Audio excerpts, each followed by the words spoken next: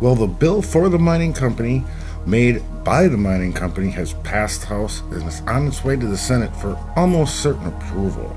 Now, the bill written by and for the Jagobic Taconite project to make a 22-mile by 4-mile wide mine in the Pinocchio Hills hiking area.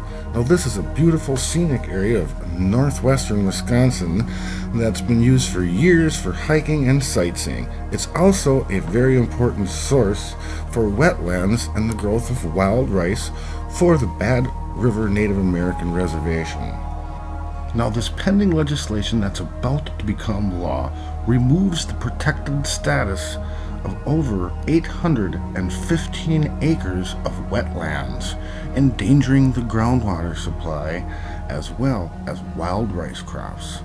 Let's hope that these beautiful areas don't end up looking like this, with a large stripped bare hole for miles wide.